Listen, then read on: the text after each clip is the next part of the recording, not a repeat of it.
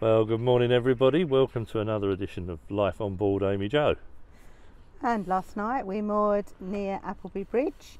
We were quite near the M6, but we didn't actually hear the traffic that much, which was good. And today we're heading towards Burscough to get some more, well, much needed supplies. And then on to Scarisbrooke Marina, I think today, if the weather holds out.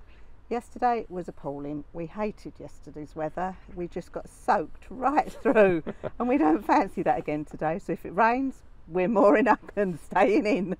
Yeah, indeed. It was that horrible fine drizzly rain, and it got worse as the day got on. We got absolutely soaked through to the skin, and we ended up mooring up. We've found a lovely little spot here, right out in the middle of nowhere. We just about hear the M6 traffic in the background, and there's a railway just opposite. Yeah, it was a railway we heard more than the... But we'd had enough yesterday.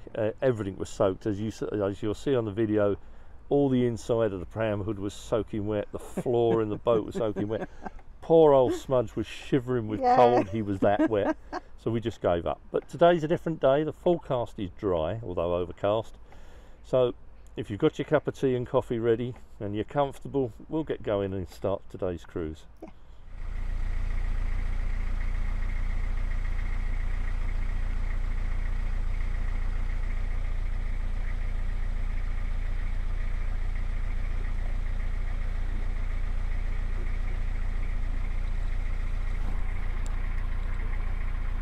Well, I'm guessing that swing bridge hasn't been used in a while.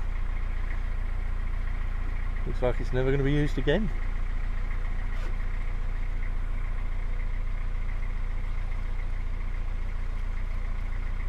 Not sure if you can see what it says from here, but it's portage this way, swing bridge ahead. We've noticed these signs all along the canal now. Must be a new incentive by CNRT for canoeists and paddlers. And another swing bridge, although it looks like this one might actually be operational, but is usually left in the open position. Now I know we have a few swing bridges on the way into Liverpool. This one's clearly manually operated, and there are a couple that are electrified and automatic. So 2 down, a few more to go. And bridge 43, our first closed swing bridge. Chris is now unlocking it and hopefully lifting that handle. Lifted the handle, hopefully she can open the swing bridge.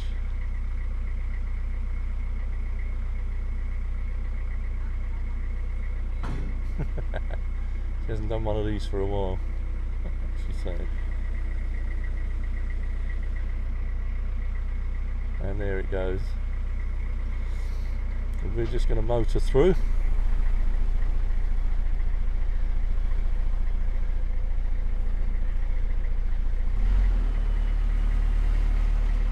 And now we're through.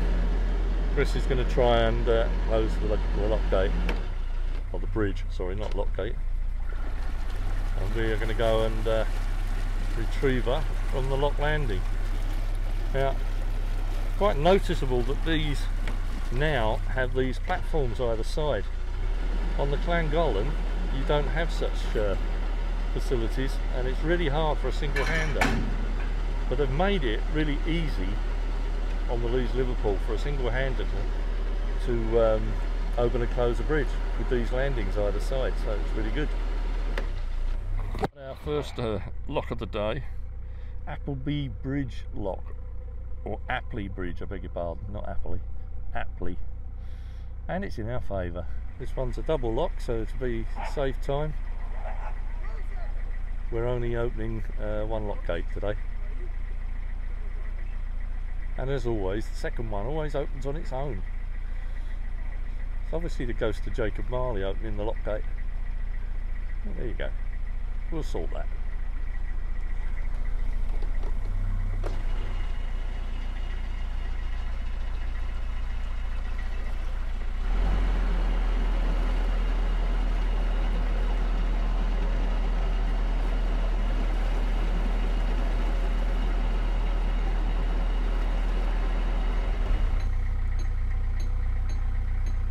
This is Chris opening the paddle.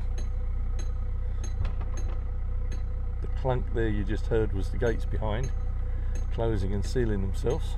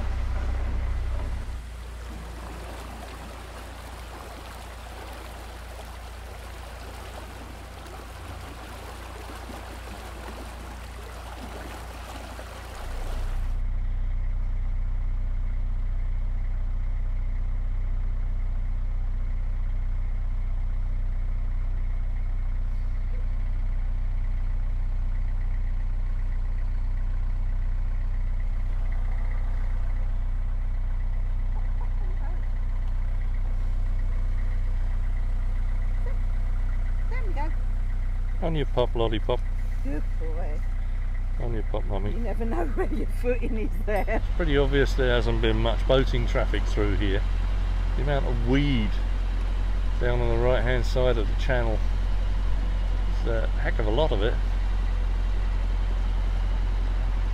you coming up the front?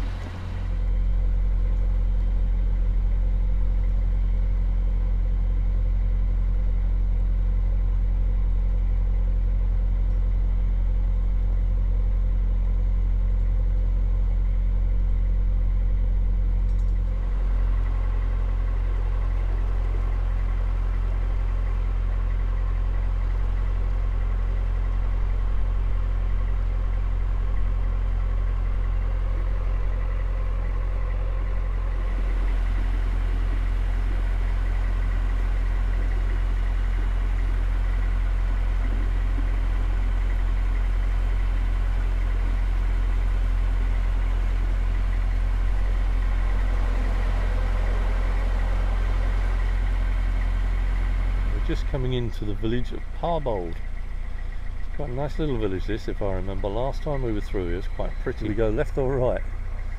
Fortunately, my navigator on board tells me we go left. So that was a bit lucky. Really pretty in Parbold. We stayed here last time we came through. And a lovely little village.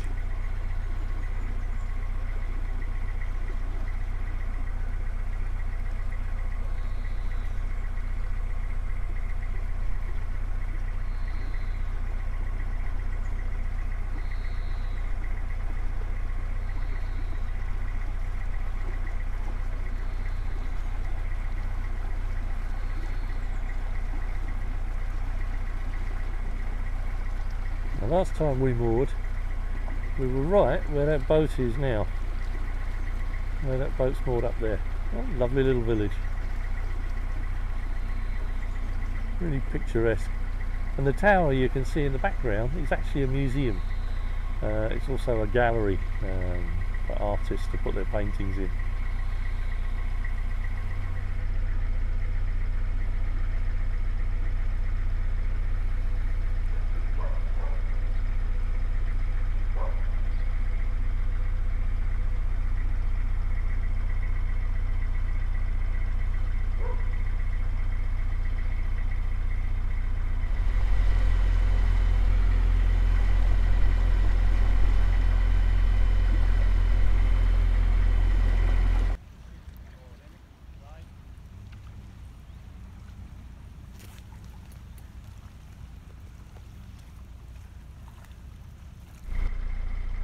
Morning guys.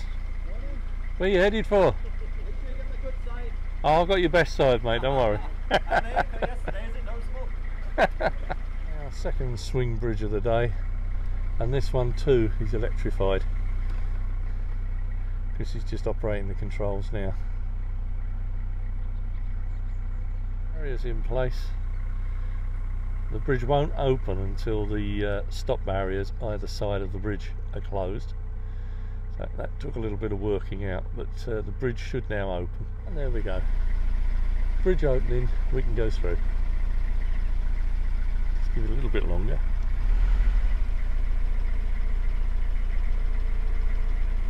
Much to the annoyance of the traffic.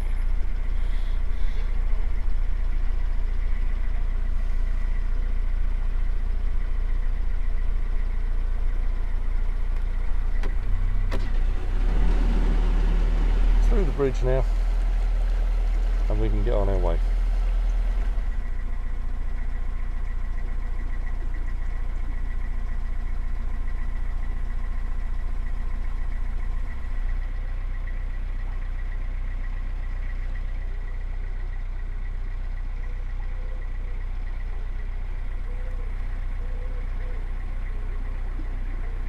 And another electrified bridge. This is bridge 33.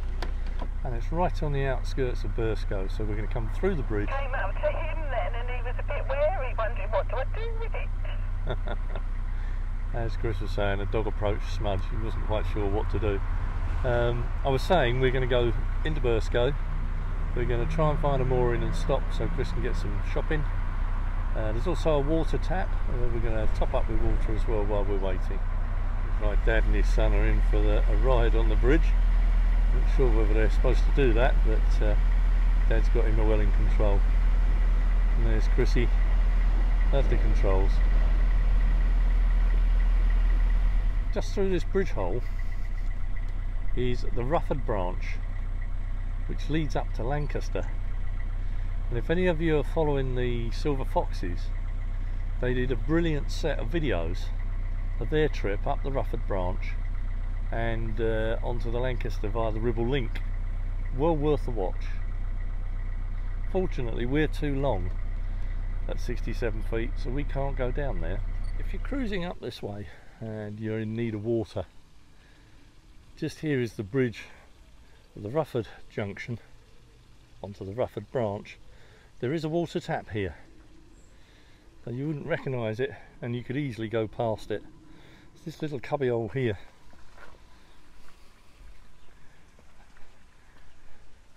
It was only by chance that I pulled up here so that I could go and try and find the water tap, that I found it.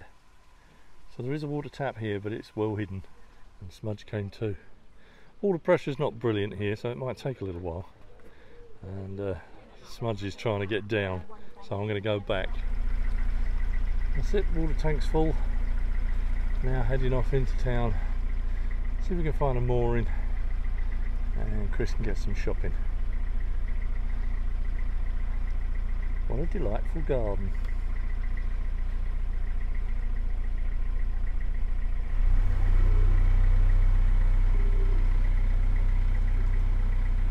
Looks like another mill in Workton.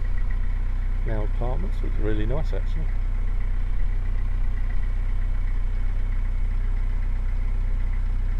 Well, we've managed to sneak in a mooring between two boats by bridge 32A, which means that Chris can now go shopping.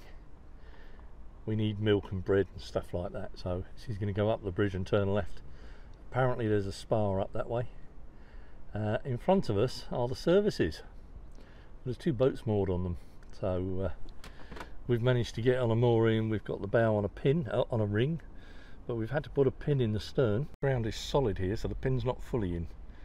So as a result of that, I'm staying with the boat while Chris goes shopping. Great shelf running along the side here, because we've had to deploy the wheels. Don't know if you can see the one up front there, it's just behind that little hedge.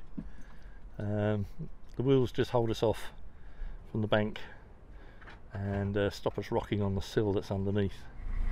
Now getting underway. Chris has come back from shopping. She's delivered me some lunch, now we've got some bread. And the sun is out. Sky looks really good. So we decided rather than stop here, we'll press on while the weather's good. And we're just going to find somewhere to moor, probably around Tartleton. We'll see how we do.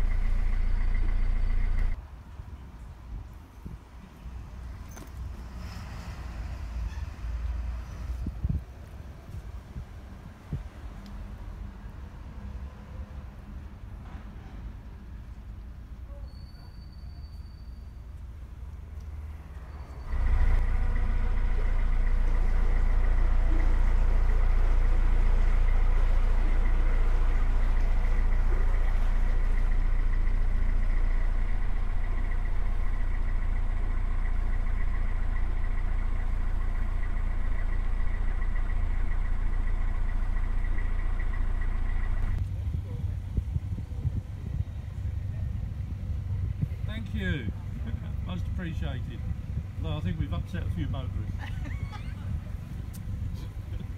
Cheers.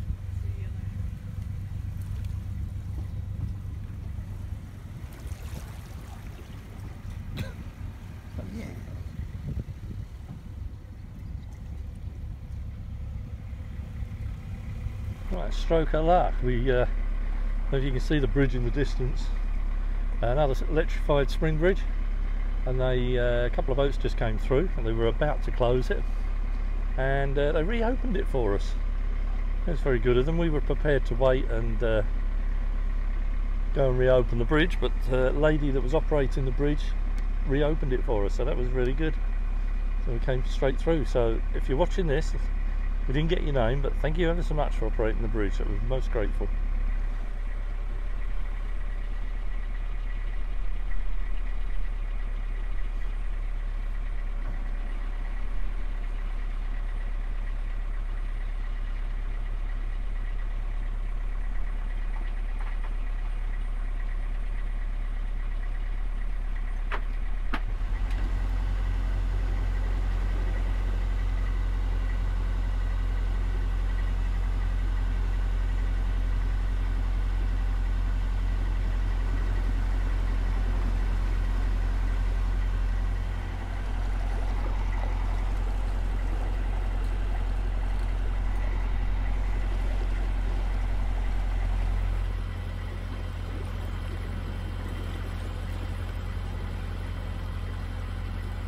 Different hat on today.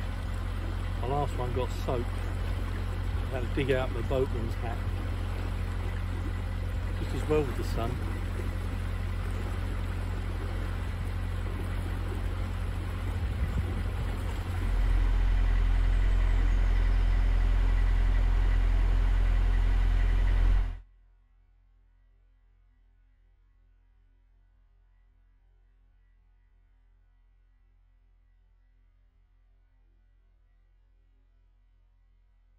long-term moorings along this stretch. And we just passed one batch by a holiday park, caravan park, and now we've got this lot. So it's been tick over now for the last 20 minutes or so. Just under this road bridge you can see some railings, and that is the entrance of Saracen Marina. And we need a pump out, so we're going to go in there if we can and get the tank emptied, and then probably going to look for somewhere to moor up.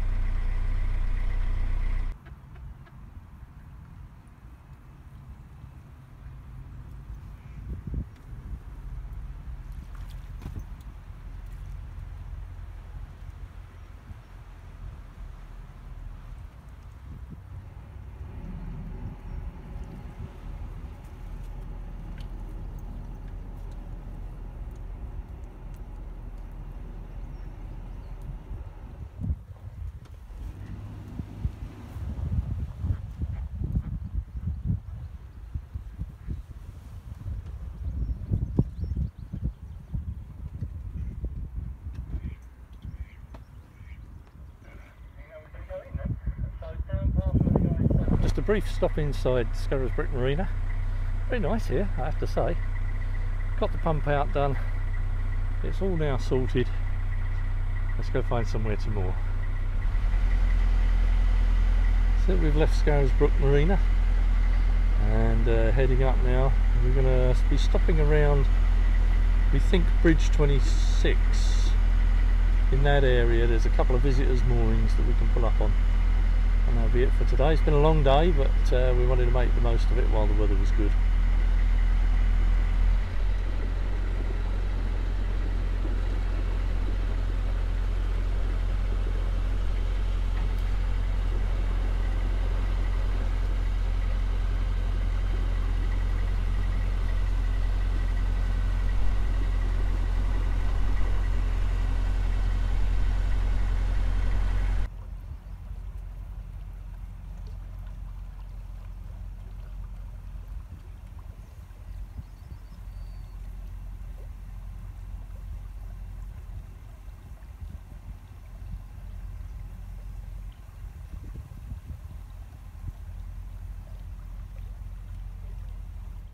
Well, we managed to find a lovely little mooring just after Bridge 26. It's quite pleasant here, and a little bit noisy with the kids, but hopefully it'll be alright later. And Chris is busy online trying to see if she can book us in for a meal tonight. And once again, the wheels have been deployed. They're working there, they're weight in gold. So that's it for this cruise, folks. We'll see you tomorrow.